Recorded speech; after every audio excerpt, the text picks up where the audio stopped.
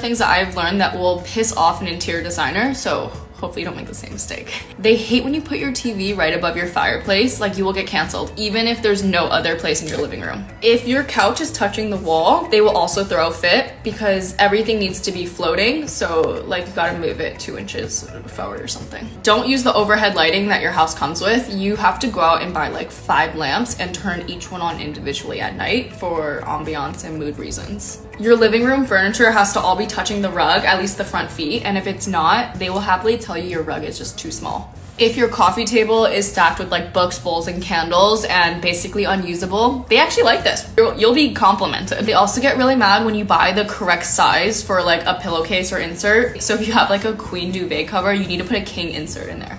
Or if you have a 20-inch pillow cover, you need to put a 22-inch pillow stuffing inside of it.